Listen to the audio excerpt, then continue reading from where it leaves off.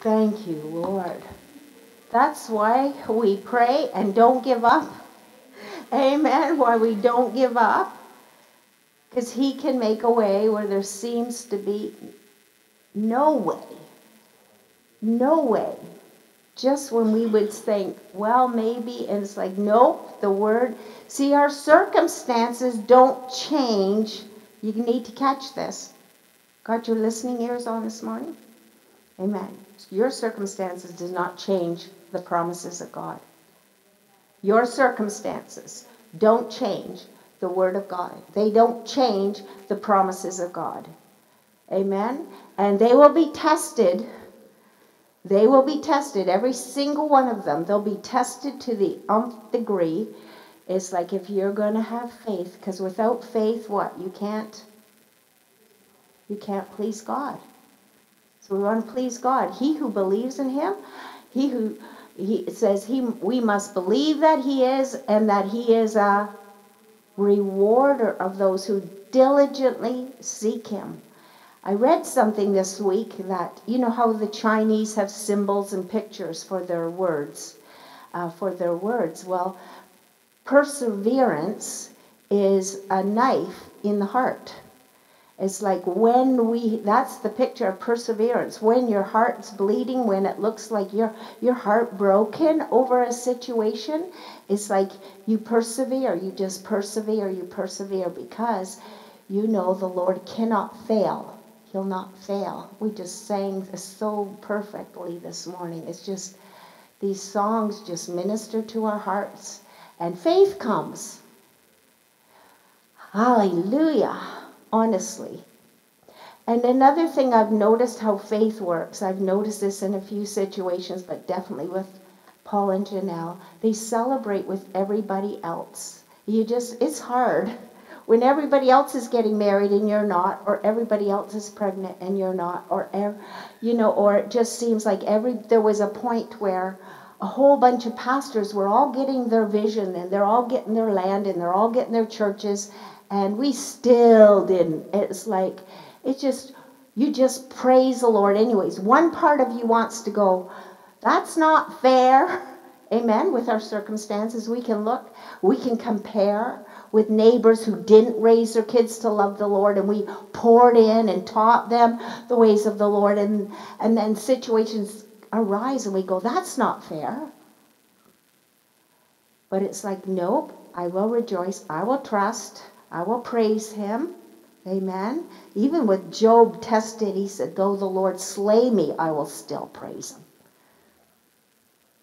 It wasn't the Lord doing the slaying, but he was being tested like fine gold. And there's times where that's what it feels like. We're in the crucible. We're in that place where it's like, I don't think my heart can take anymore. And then three other things happen, and it's like, well, you have to. You're in the fire, right, Lydia?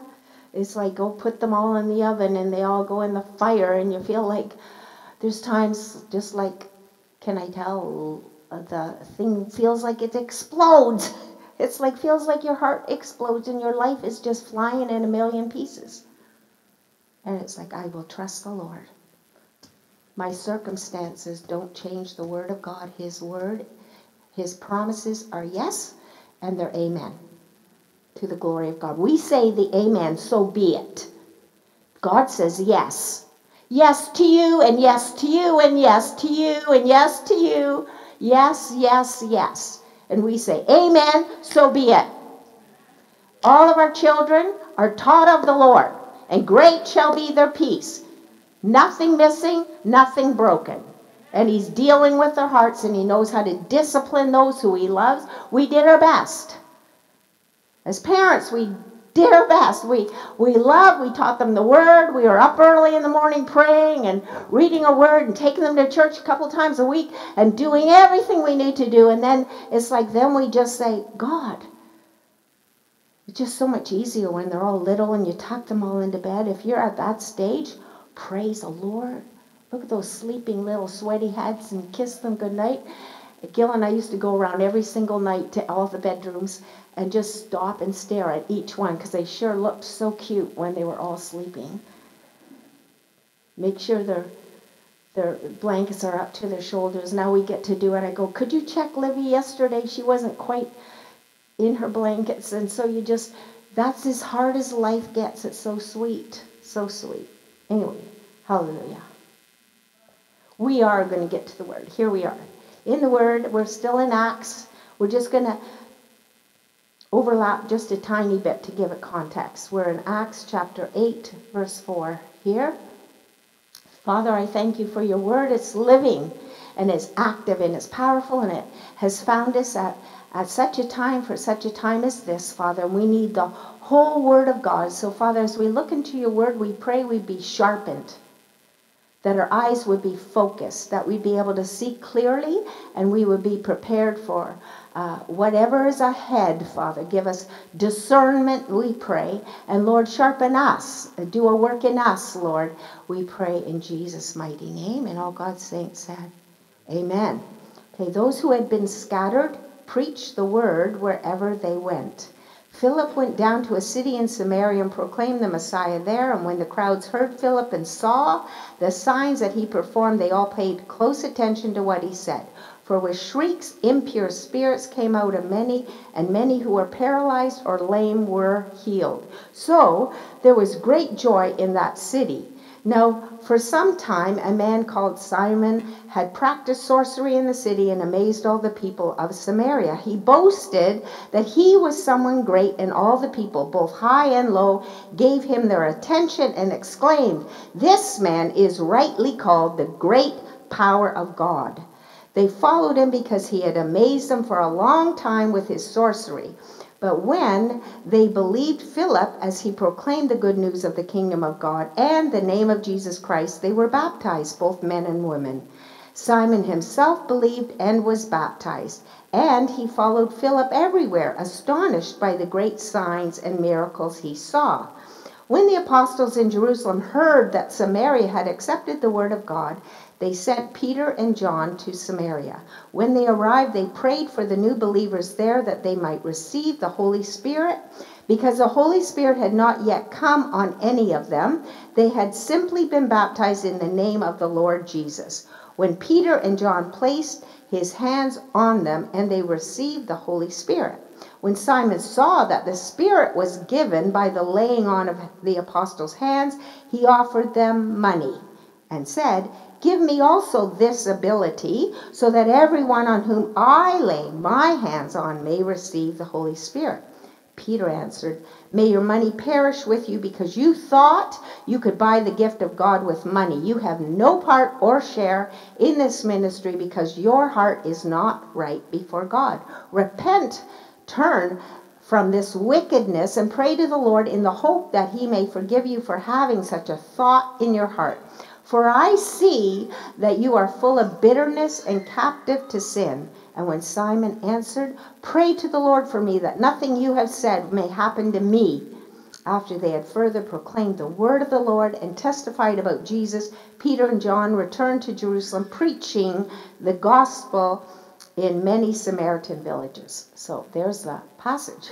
Again, we don't have the edited version here. We've got the whole word of God, and it's all written, the Bible says, for our warning and for our instruction. So we are going to examine error and examining ego-centered religion. Ego-centered religion versus, we were actually talking about this morning, weren't we, Marlene? Ego-centered religion versus relationship that exalts Jesus. So I'll give you my points again, and then we'll go through them verse by verse. Eventually, we land up at our destiny, and then the genuine is evidenced in predictable experiences, then exposing and examining the ego, and then how people eat up this ego mush, I call it. Ego tries to amaze us, and then everyone is not on the same page, and ego tries to entice others by money, and ego must be exposed, and ego-centered religion has no place in end-time revival. Those are the points this morning. So examining the error.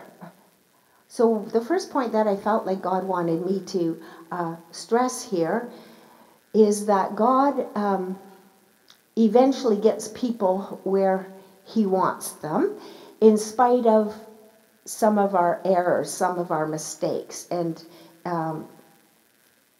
one of the situations here is that they land up in Samaria, which God had said to them in Acts, 1 verse 8, go ye into all the world and preach the gospel, Jerusalem, Judea, Samaria, and the uttermost parts of the earth. And they eventually get there. And as well here, what God had highlighted to me, so there must be a good reason why he wants me to go there. And I think we sang about it this morning, that he gets us where he wants us to go. And he's talking about, in the previous chapter, in Acts, he was talking about how the history of Israel, Joseph and Abraham and Jacob, and each one of those situations, the examples in the Word, they're not without mistakes or error. None of us go through life without making a few mistakes. Amen. But what God was showing me is that he eventually got everybody, all these situations, in their destiny that he wanted them to get, which is comforting. Because many times we wonder how, in spite of our mistakes along the way, because we can look at every situation, Abraham made a mistake. He thought he would help God. And Jacob and Esau, they had their issues, and Jacob had to go away. And Holy Ghost took me back to that, and it gives me this whole thing in Acts chapter 7. It talks about the famine striking Egypt, and they all had to move, and they found out there was grain there. And then in the end of all of this, it said that their bodies were brought back to Shechem and placed in the tomb that Abraham had bought for the son. So in the long and the short of it all, then the Holy Spirit gave me Psalm 14, and I was like, okay, God, what are you actually saying? The last verse ends in that Jacob rejoiced. Let me read it here. Oh, that help would come out of Zion. When the Lord restores his people, let Jacob rejoice and Israel be glad. So I hope you're following my drift, because I felt like God was on my journey here. And it's like, what are you saying, God? And it's like, in spite of our personal errors and all of these examples given in history in the previous chapter, that eventually God's sovereign hand leads us where we need to go. And that's what we were singing about this morning. So I felt like God was just confirming that. Might bring hope to your heart if you've made some mistakes along the way, that at the end, it's just as God had planned. That's comforting. Again, our circumstances can't change the will of God, doesn't change the word of God, doesn't change his promises. He's got a way to get us going where he wants us to go. You think I could give many other examples, Jonah and whatever, but that's not what the whole sermon is about. That is just eventually we end up in our destiny, because I was listening to Bethel Church, and he was saying how that DNA, that will of God, was written in our DNA. And God's word says he's prepared good works in advance for us to do.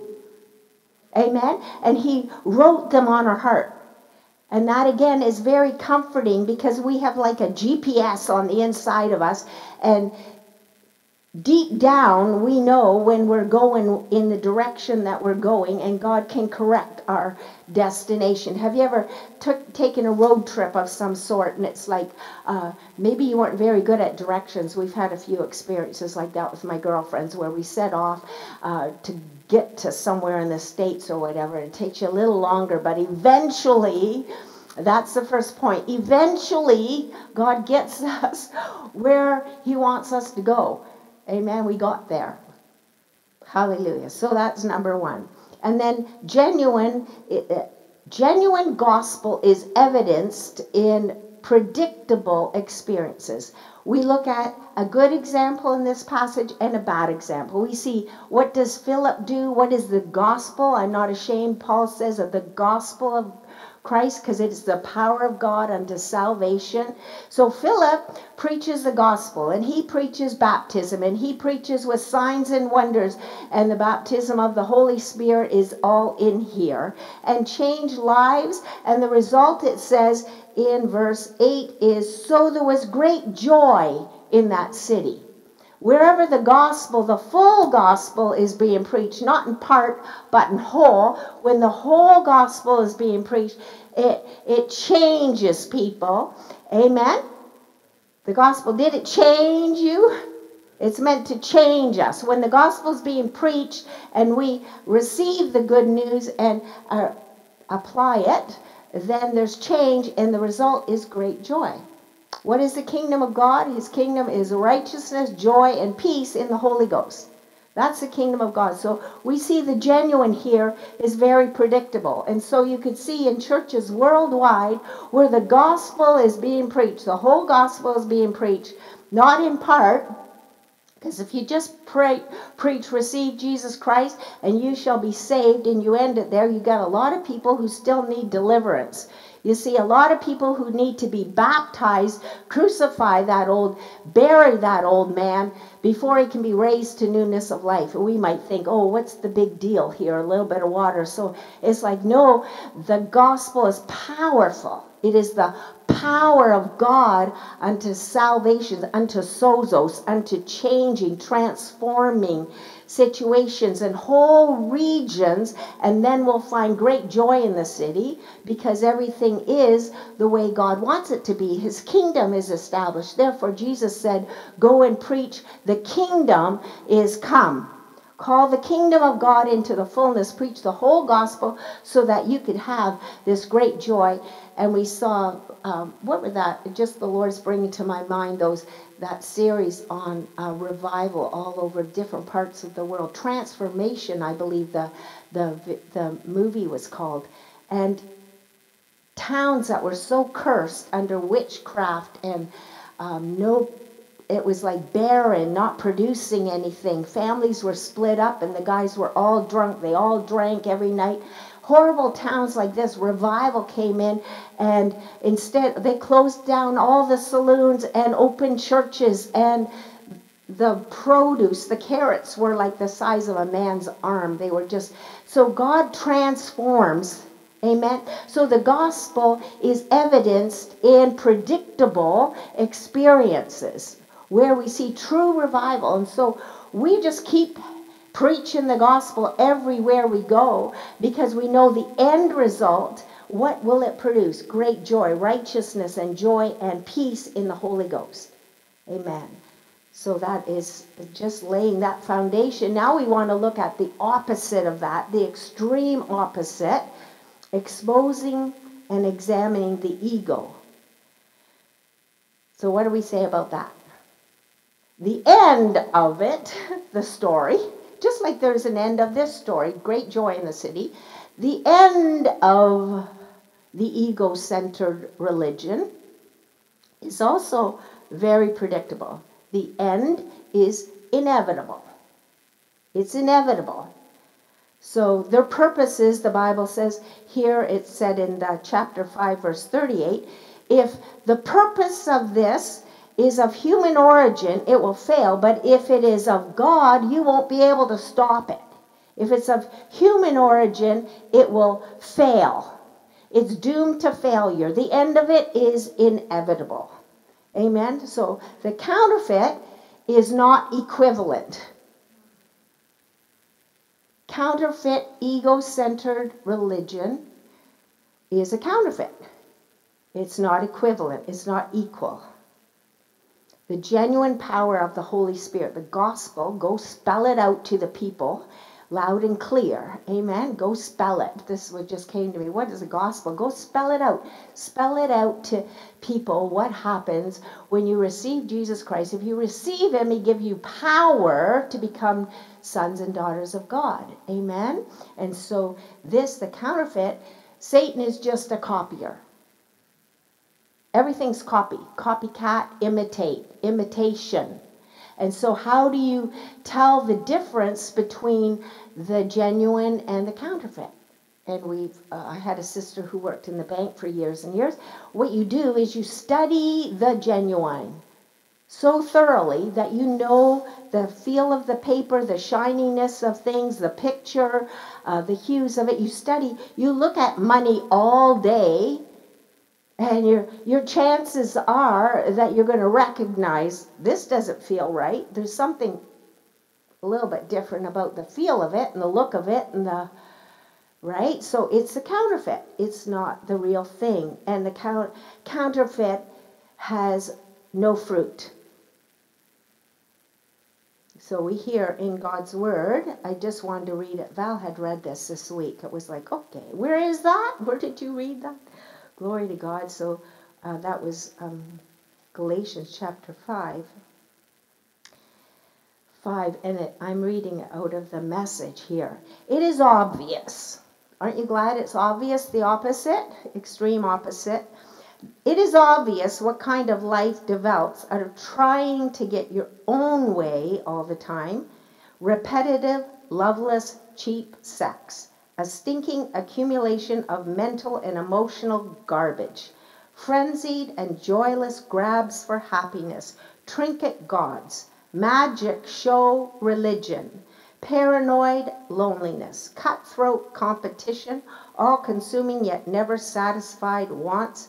A brutal temper, an impotence of love or to be loved, divided homes and divided lives, small-minded and lopsided pursuits, the vicious habit of depersonalizing everyone into a rival, uncontrolled and uncontrollable addictions, ugly parodies, whatever that is, of community. I could go on. So there we have it. Yuck. Amen? So how can we tell in this particular example? Well, here it is, very obvious. Again, that word obvious. Now, for some time, a man called Simon practiced sorcery in the city. So again, the source of their power, don't think that there's no power, or he wouldn't have been able to amaze them for a long time. He amazed the people for a long time. And he boasted. Here's another thing. The source of it, Satan, magic, anything counterfeit is fruitless, and so it just bears no fruit. And he boasted that he was someone great. So again, ego-centered religion. It's all about self rather than exalting Jesus. Amen? So he boasted in himself and he said, I am someone great. Not only that, but the people gave him their attention. It says in verse 10 and 11. Everyone gave them their attention. Ego-centered religion loves attention. It's an attention-grabbing thing. It's all about self. Some of you here will remember we had a guest recommended by somebody at one point years ago. And somebody said their ear, they could hear, and this person was reputable. And he comes and he says, I healed her. Okay, at the end of the service, excuse me, you'll have to leave and you're not ever coming back. I healed her. So ego-centered religion boasts, likes to draw attention to self, and accepts praise. Everybody said, he is truly the one from the great, called the great power of God, all with capitals. He is truly, so again, deceptive. We can be deceived. We can be deceived if we don't look for the fruit and the obvious. Jesus said the fruit is obvious. Amen? So not only did he boast and give himself praise, everybody else gave them attention and he accepted the praise. Whereas in an example with Peter, when he healed the lame man, and they all went to worship him and think he was a great God, he said, do not look at us as if by our own power or righteousness. This man that you see that is healed stands before you today because of the name of Jesus. He was healed in the name of Jesus, and it is by faith and faith in the name of Jesus that this man stands before you today healed. It does not accept praise of man. It exalts Jesus. Amen. To see the difference here is very, very important. And so they like attention. They praise and boast about themselves, and they accept the praise of man. And we think of many, many examples. The braggy king of Babylon, and then he lands up going insane. It's like we have to give the praise and glory to God. It's a dangerous place. Amen. Very predictable, inevitable. Their end is inevitable. And as well here, we don't see any evidence of Philip truly repenting. When he's told to repent of the evil, it says, pray for me that what you said is going to happen isn't going to happen to me. He's only concerned about me, my reputation, what might happen to me. Amen. So that's that one. But this next point, people eat it up. Ego mush. People like ego mush.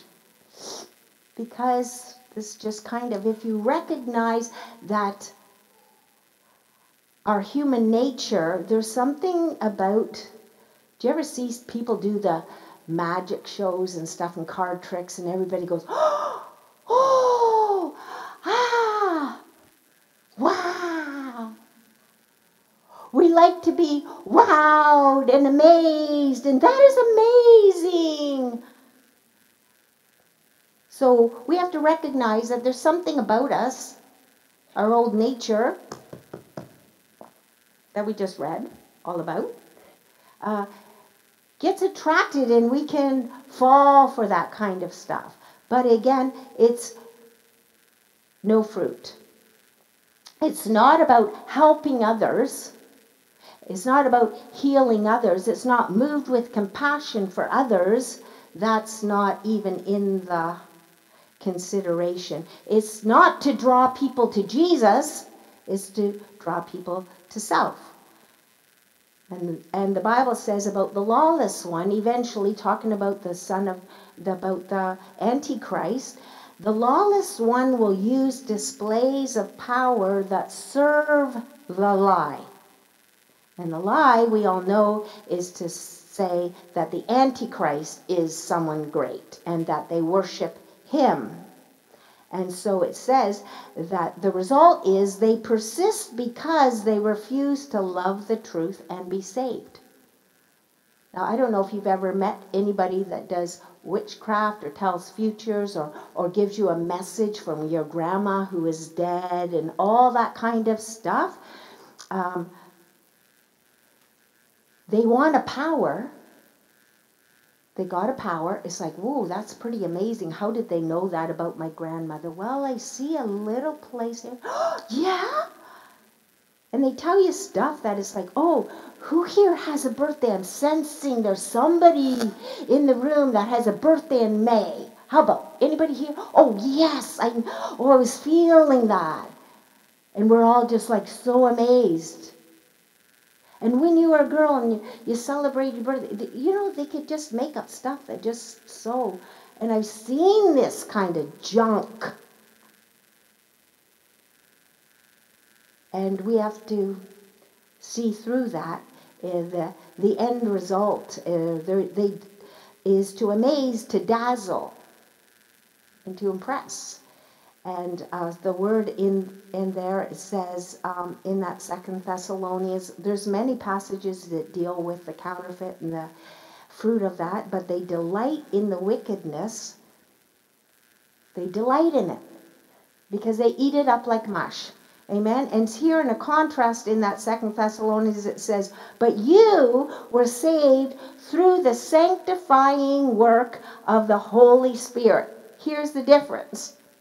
One comes to draw you to Christ, to sanctify you, to make you holy. We're singing about the holiness of God. Well, the word tells us, you be holy as I am holy. But you are saved. Here's the difference, the contrast. You are saved through the sanctifying work of the Holy Spirit. Aren't you thankful for the Holy Spirit?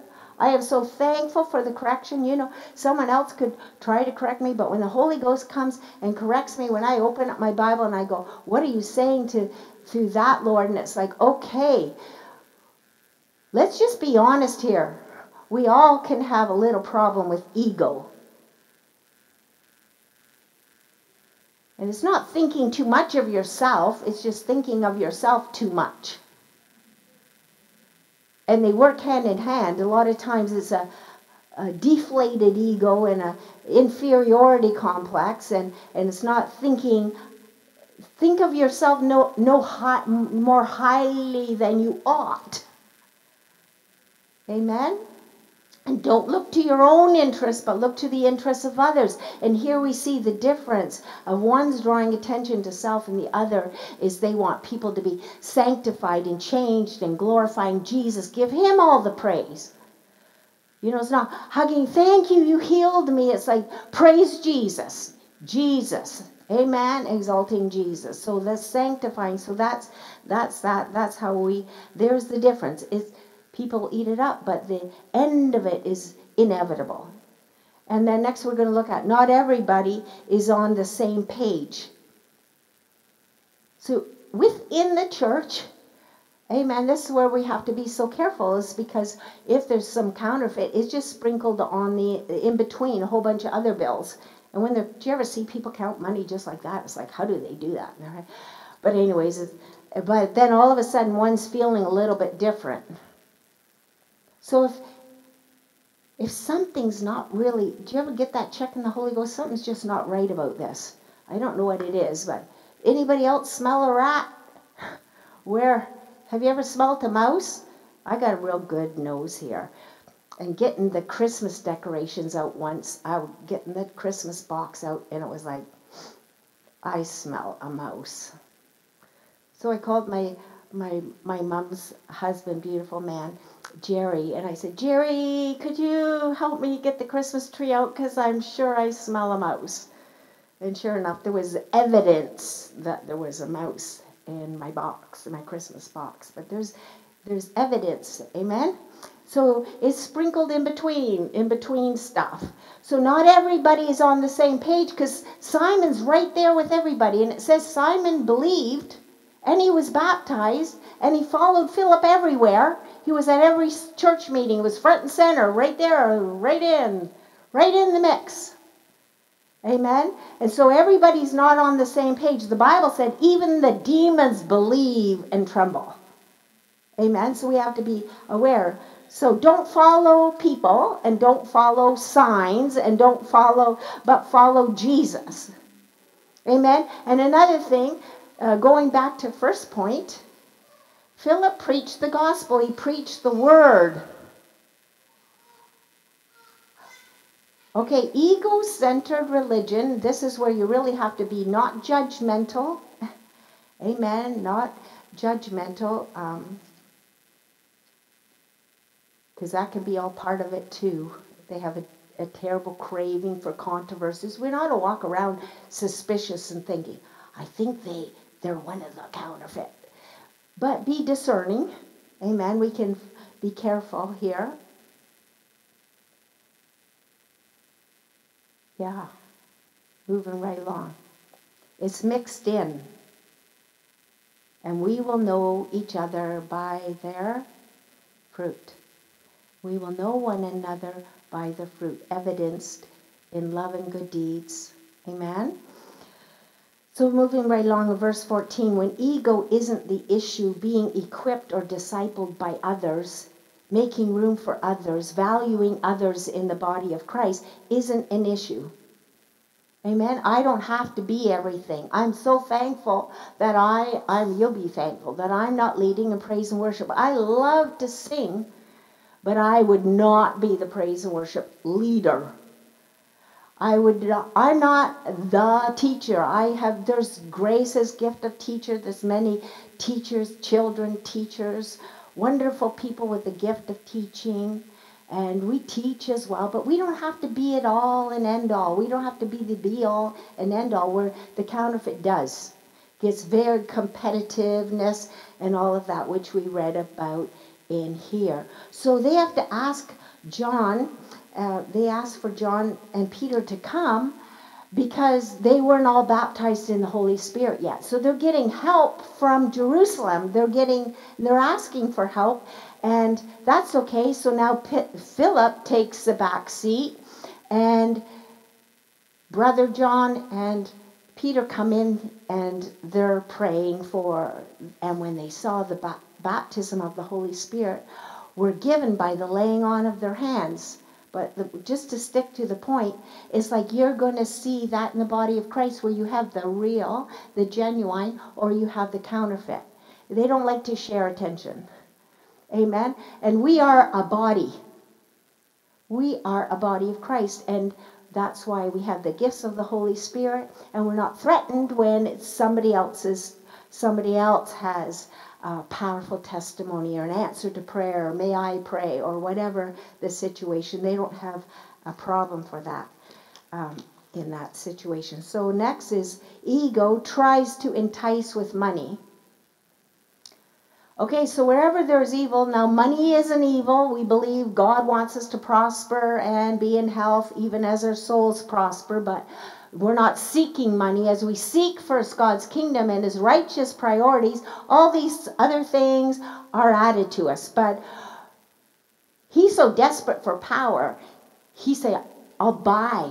Here, I got a lot of money here. It's like, I'll put in a big offering. If you give me this ability so that when I lay hands on people, they can receive the Holy Spirit too. It's like, okay, so again, a lot of times where you find something off is you're going to say, do you ever hear the line, follow the money?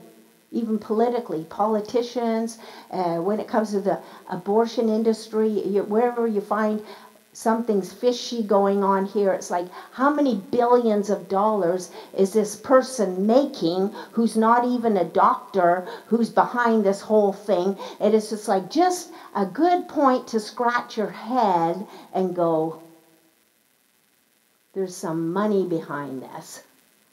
Just saying. Amen. Just saying.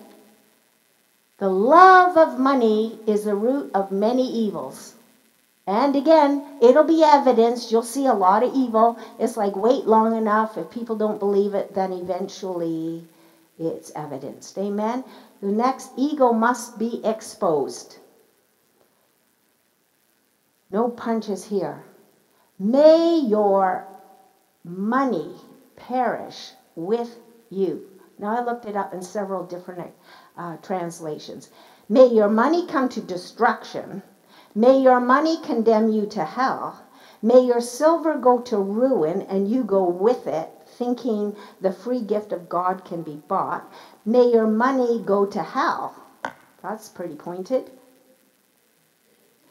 Ephesians 5:11 says, have nothing to do with the fruitless deeds of darkness, but rather expose them. It is shameful to even mention what the disobedient do in darkness, but everything exposed by the light becomes visible. So here again, Peter gets a word of knowledge, and he says, for I see.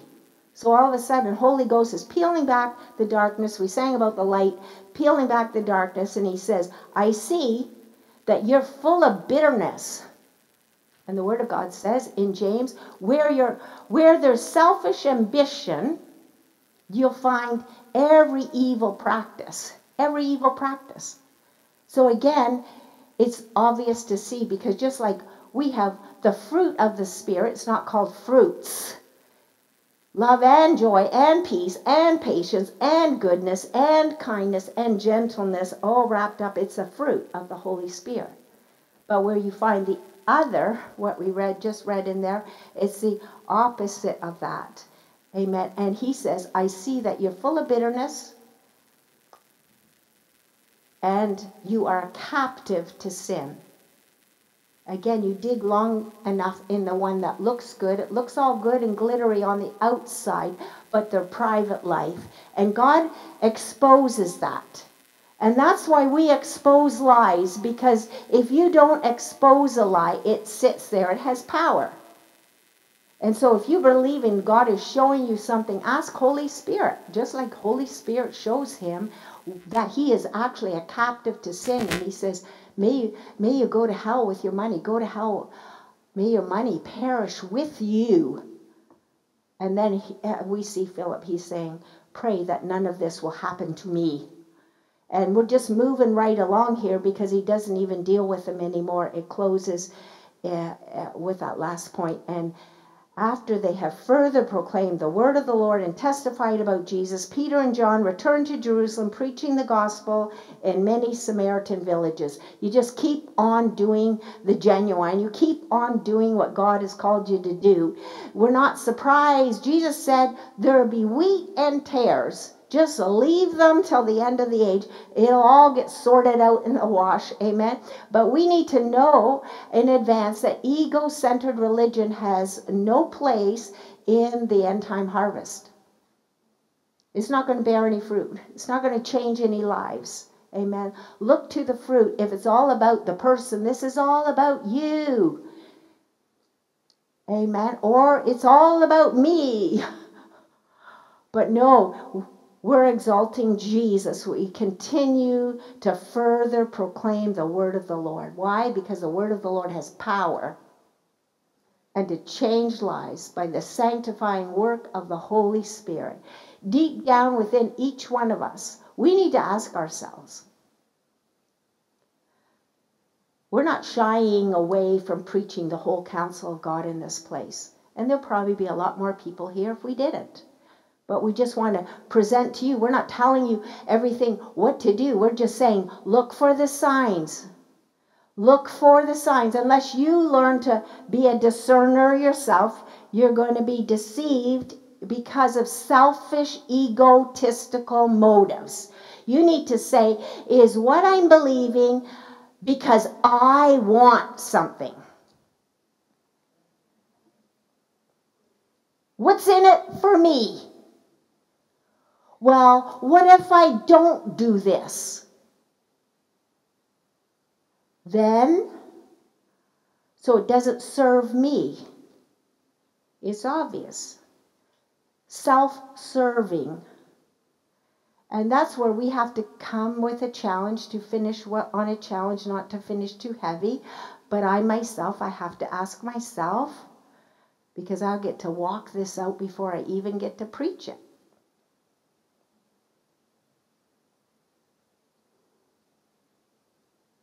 How is this looking? And I can't deny there's times it's like, this is, okay, so this has nothing to do with you, Anita. Like the time the Lord said, do you take the credit when things go really well and the place was busting at the seams and the first few weeks we got all the chairs? And I said, no, Lord. He says, well, then don't take the blame when it's not. It's like, okay, so we need to stay in the middle of the road. Amen. We need to know when conviction comes and say, am I walking a holy life? Or was there a little bit of ego going on here? Was it a little bit about me that I'm applying this pressure to people? Or is this about Jesus? And is about God's will? And is about Holy Spirit reveal truth to us? Amen? And that's where I'm just feeling, oh my goodness, this, the presence of the Lord. We need this discernment in the end times very much. If we use entertainment for ego, if it takes entertainment to get people in the seats, or if it takes ego mush, feeding people ego mush to get them in the body of Christ, it's like that's going to happen. That's how people are going to be deceived in the end times. Is this gospel truly exalting Jesus and the sanctifying work of the Holy Spirit? Am I becoming changed? Am I becoming more like Jesus? Am I preaching the gospel? Am I going to the uttermost ends of the earth?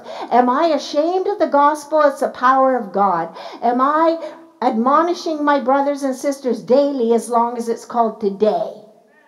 Or are we walking by fear? Or are we walking by faith? Are we walking by what serves Jesus? Are we asking him? Amen. And so repentance is a daily thing. I don't know about you, but it's a daily thing for me. I don't get through 24 hours, much less probably 3 hours, without saying, sorry, Lord, I could have done better there. That was a lazy way out, or that was thinking of myself a bit too much, or this, right? And you keep yourself, it's like steering the road, keeping in the middle of the road. You got to constantly be going this a little way, this a little way. You take your hands off the wheel for 2 seconds to take a drink of water, and you'll find your car just going veering off. So we constantly have to keep that tension there. But we've got to make sure in the end times that we don't develop an appetite for ego mush, because it's not about us. And then we will see, I want to see the results. I want to see revival, and there's great city joy in that city because there's transformed lives. Amen. We're being sanctified day and day, becoming more like Jesus. Tell me if I ever stop becoming more like Jesus. Amen. We should be looking at each other and just say, just to let you know, brother, since I trust you, look each other in the eye and saying, if you sense I'm veering off, can you just go, like my good friend Grace, she doesn't mind. She knows I can take it. She'll just say, what's chapter and verse for that? And I'll go, you caught me. Amen. If I'm not talking faith, don't go talking like that. Don't go speaking that. Amen. We're okay with that. That's healthy. Amen. Let's stand to our feet. Glory to God. Well, we got lots of vegetables, meat and vegetables, and we're going to have a song of praise for dessert. Thank you, Jesus. How many of you love the Word of God? Amen. We're eating some pretty hearty vegetables today. I was fixing my roasting pan. And I was in the garden this week going to the Mennonite farm and picking rutabagas and carrots and onions. And come on. Here's beans. Let's pick beans. And we're having the kids help us pick beans. And you just get this beautiful array of vegetables. But I thought, okay, children, I'm thinking, how many carrots will I do and how many rutabagas and how many beets? Because the kids probably aren't going to want to eat those. Because you know what?